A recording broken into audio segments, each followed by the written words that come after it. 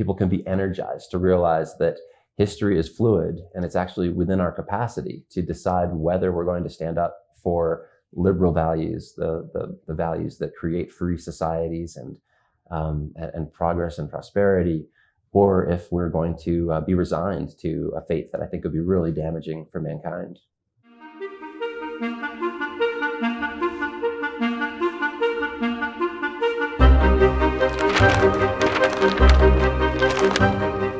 Policy makers.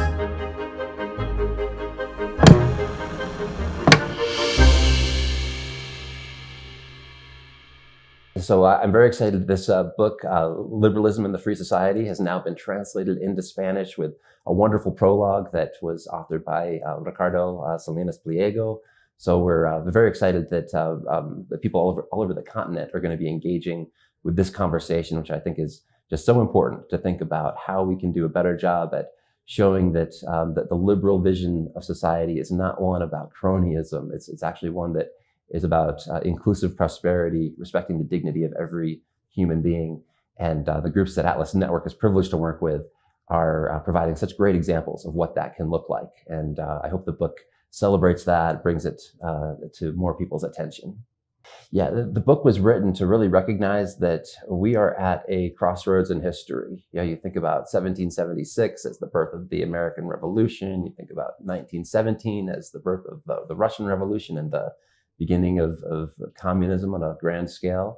I feel like we are living through a time where history may be headed down a dangerous path. And the thing that I hope comes from reading the book is people can be energized to realize that history is fluid, and it's actually within our capacity to decide whether we're going to stand up for liberal values, the values that create free societies and progress and prosperity, or if we're going to be resigned to a fate that I think would be really damaging for mankind.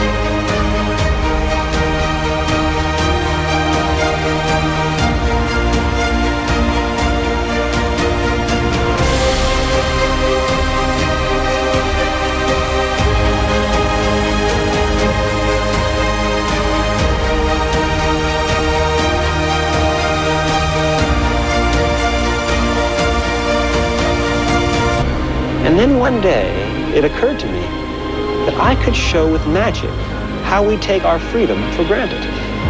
Sometimes we don't realize how important something is until it's gone. So I asked our government for permission to let me make the Statue of Liberty disappear, just for a few minutes. I thought if we faced emptiness, where for as long as we can remember that great lady has lifted up her lamp, why then we might imagine what the world would be like without liberty, and we'd realize how precious our freedom really is. Yeah, well, I think all over the world, and certainly in Latin America right now, we see some very worrisome trends where there's intense polarization that's enabling demagogues of the left, demagogues of the right, to steal people's liberties, to really to impose big government and to unlearn the lessons that we should have learned in past decades about how resilient societies are the ones that empower individuals and empower enterprise. And when the state takes too great a role, it winds up with all sorts of unintended consequences that are damaging to the health of society. I think that in a very sad way, we're starting to see in many countries of Latin America that these lessons need to be relearned, where we thought that maybe there had been some hard lessons that had already been absorbed. So I do worry about the region for that reason. Policymakers, segunda temporada.